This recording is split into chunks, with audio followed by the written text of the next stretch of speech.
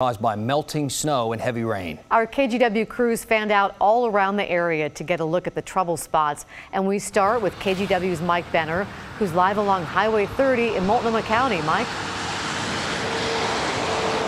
Yeah, Laurel, you said it. We're live along Highway 30 at Northwest Rocky Point Road. You'll notice the signs behind me. We can tell you that Rocky Point Road is close between here and Skyline Boulevard, and I want to show you why. Take a look at this video. About a mile and a half up from where we're at, crews noticed a crack in the pavement. Sometimes you'll see a crack right before a slide.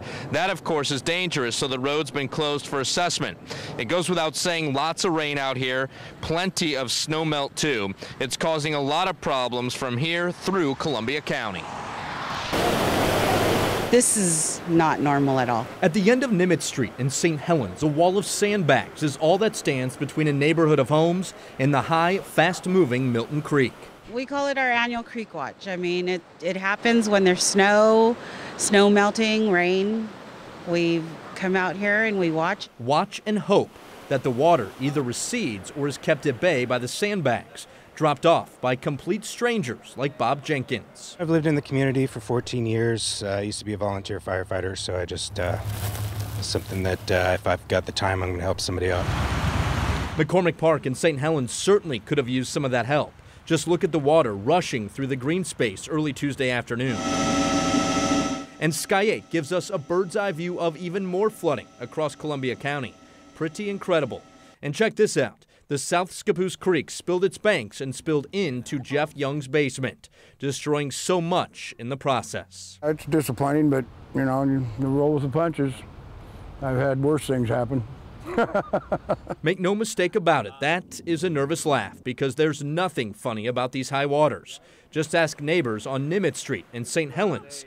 They'll be watching Milton Creek into the night. We just pray. We just sit and pray and just keep a watch and make sure that all our neighbors are taken care of. Yeah, certainly hoping for the best for folks living along that creek. Though, as one neighbor put it, in the hills above town, there's still plenty of snow that needs to melt, so it could get a lot worse before it gets better. As for Rocky Point Road right here behind me, at this point, we do not know when it will reopen. Reporting live in Multnomah County, I'm Mike Benner for KGW News. I'm Pat Doris in Rainier, where heavy rains blew up the tiny Fox Creek today. Viewer video shows how high the water got on Highway 30. For a while last night and this morning, it stood a foot deep. The water poured over the sidewalk and into the parking lot of the grocery outlet, causing the asphalt to collapse at one corner.